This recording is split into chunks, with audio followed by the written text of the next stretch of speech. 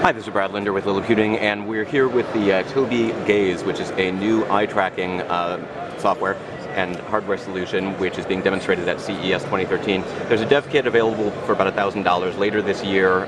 They're hoping to make a commercial product, and basically it has a little sensor at the top of the screen which is able to track your eye movements and allow you to select things on the screen and sort of interact without necessarily using your keyboard and mouse entirely, although it really is designed to work with a keyboard. So for instance, you can see here we have a little blue button that's set up to be a select button. So what I'm going to do here, and this is a little bit tricky because I'm holding a camera and trying to look at this device at the same time, I'm looking at the weather icon. I'm not using a mouse at all, although I just moved it out of the way. So I'm looking at weather. I'm going to hit the blue button and it should launch the weather application. Let's go back to the home screen. This time I'm going to launch the calculator application. I'm just looking at it, hitting the blue button, and the calculator launches. So you can see that you can sort of select when you're doing these things. This time let's go to Internet Explorer.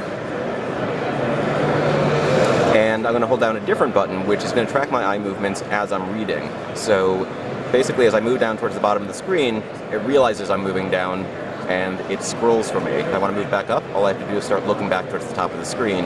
And if I release the red button, nothing happens at all. So it's a way of, you don't have to worry that you're going to glance off to the side and suddenly close your application. You do have to hold something down on the keyboard while you're doing it.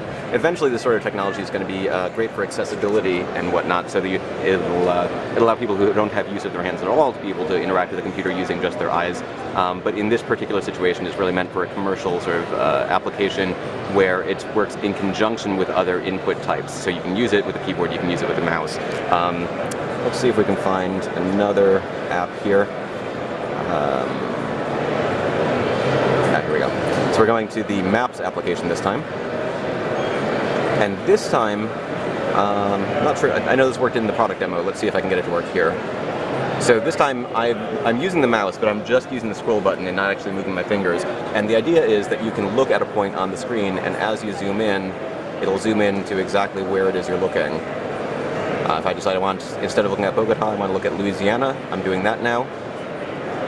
And it went a little bit off, but I was trying to look at Louisiana. Okay, so it's not perfect in that sense, but it definitely moved across. I'm looking at Miami now, and it moves to close to Miami. We didn't quite make it. So overall, it's eye tracking software, allows you to interact with a computer using your eye movements and then using the keyboard or mouse to select, scroll, zoom, and so forth. Pretty neat demo. At $9.95 for the dev kit, it's clearly not going to be for everybody, and the final pricing for the retail product has yet to be set. This is Brad Linder with Liliputing.